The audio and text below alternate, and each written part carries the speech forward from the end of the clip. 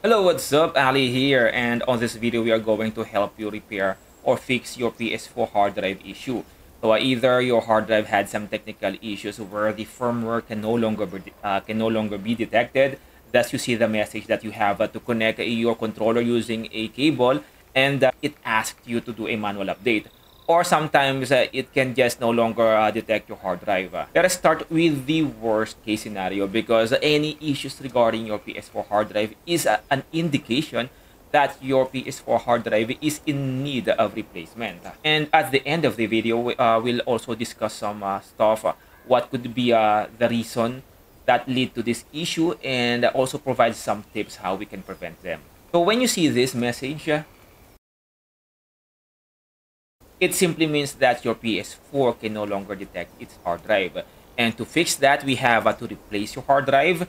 And to replace the hard drive, we're going to need some stuff. First, we'll need the Phillips screwdriver. Then we'll need the data cable to connect our controller. And a USB or a external hard drive to update the PS4. And also we'll need the necessary update file for the update. Now let us start with the PS4 FAT. To remove the hard drive of the PS4 FAT, on the top cover, this one, you'll need to pull this up.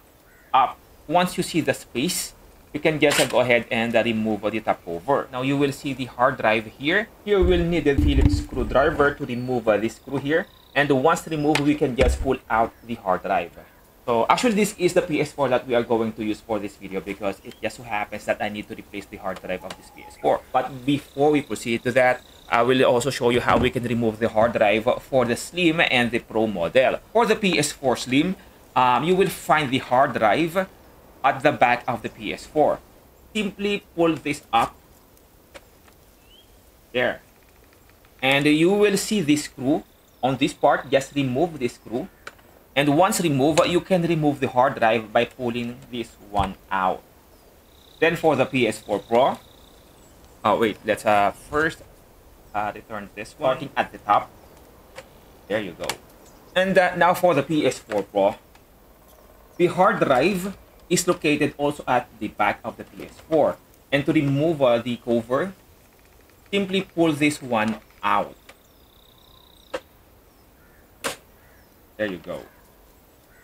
Now you will see the hard drive here. Again, remove the screw. Once removed, you can just pull out the hard drive.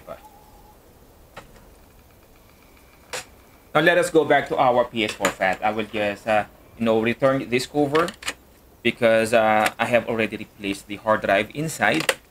Next, we are going to need the controller and the data cable. Before we proceed to the actual update, we have to prepare the update data first.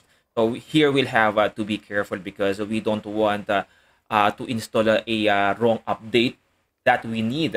Though we won't be able to install a version lower than our previous version. Okay, let me be very clear on this one. In case we are 9.60 or 10.01, we cannot install a 9.0 firmware. So we can install a higher firmware or the exactly same firmware, but we cannot install a lower firmware. So why do we have to be very careful? Because in case you are on 9.0, you don't want to install a 9.60 or 10.0 because once you have started the update, you won't be able to revert your firmware unless you were able to make a backup. So I will leave a link on our description where to find the firmware updates.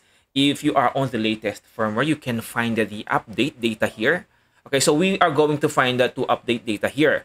The PS4 console update file and the PS4 console reinstallation file. So in the instance of changing the hard drive of your PS4, we'll need the reinstallation file. So in case you are trying to update or change your hard drive with this update file, your PS4 won't detect this one or it will reject this file. You will only need an update file on a existing working PS4. But if the firmware can no longer be loaded or you have to change the hard drive, this is the file that we are going to need. So simply hover on this part and click, and you should start downloading the file. Now, in case you are on a specific firmware and you don't want to update on a higher firmware, I have also left a link on our description for a host where we can find a collection of firmwares available for your PS4.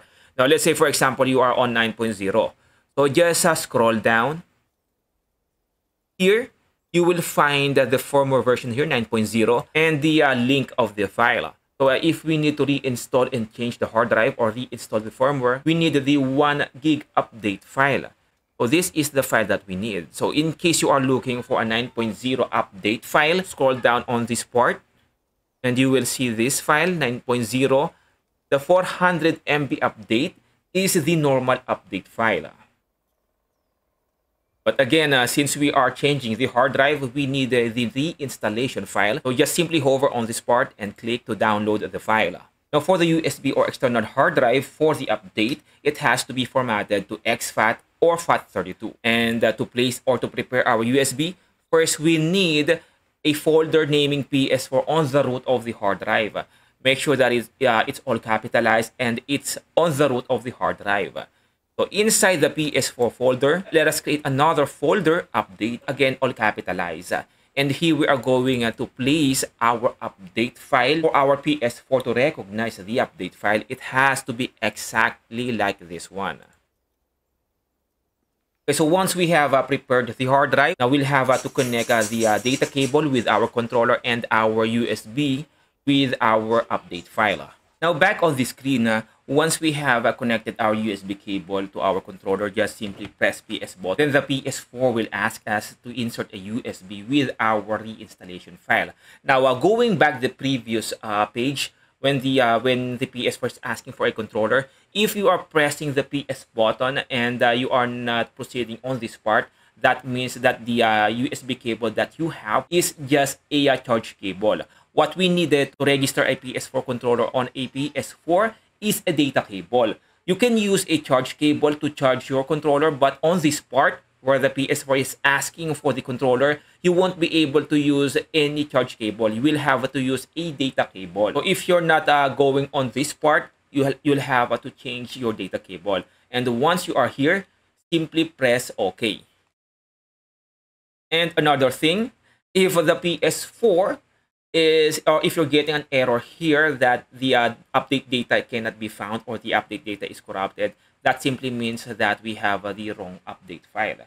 Again, for the reinstallation process or with the changing the hard drive, what we need is the reinstallation file. And once you are on this part, just choose yes. So another reminder, before you before you get to this part, make sure you were able to carefully choose the exact reinstallation file that your PS4 needs. You don't want to install a firmware higher, especially if you're on 9.0. You don't want to install any firmware higher than 9.0. But if you are using your PS4 to go online, then you'll need the latest update. So once you get to this part, you have successfully changed the hard drive and reinstalled the firmware. You'll just have to run a initial setup on your PS4.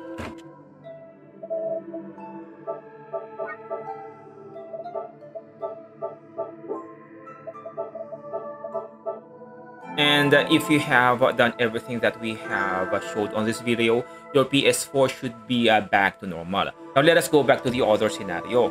Sometimes when you boot your PS4, you will get the message that you'll have to connect your controller to a USB and insert a update file. On that case, you don't necessarily have to change the hard drive. You'll just have to install the update and follow the whole process, and it will boot like normal. But again, like what we have mentioned earlier, if that happens, or if that happens on a regular basis, that means that your PS4 hard drive is in need of replacement. And another thing, sometimes PS4 will be stuck on a blue light. It's stuck on the initialization process. There are some cases that the issue is just a hard drive, or you just have a bad hard drive. You can change the hard drive. I'm including this on our video because sometimes it is also a hard drive issue. And changing the hard drive can fix the issue. So let us go now on what are the things that may have caused this this incident. Well, unfortunately, all PS4 will eventually get to this scenario. The hard drive is one of the most used part of a PS4 or any console. The only thing that we can do is do the necessary steps to us to take care of the hard drive. So what can we do to take care of our hard drive? The very basic thing that we can do to take care of our hard drive is always do a proper shutdown. Now, if you're in the middle of a game and you're just using a safe mode, and it will definitely help if you have a UPS. Because if you are on rest mode and you had some sudden interruption on the electricity, so it will count as a improper shutdown, and it can cause some errors on your hard drive. So it's just a small chance, but it happens to me twice already when I left my PS4 on rest mode, and when I resumed playing, the PS4 had to reinitialize, so I have lost all of my save files. So if you are going to leave your PS4 on rest mode, you are at least using a UPS. So another question here, or another concern, can we use SSD as our PS4 hard drive? And does it help? Well, yes, we can use SSD. You can also just follow the same exact process that we do. And does it help, or does it improve our gameplay? Well, it improves on the speed of our PS4. It starts so much faster, and it loads games faster, but it does not enhances the actual gameplay. So this will be it. If you have any questions or concerns, do share them on our comment section, and I always take care of our questions. And again, this is Ali. Don't forget to like and subscribe if you found this video helpful, and I will definitely see you on our next video. Bye-bye.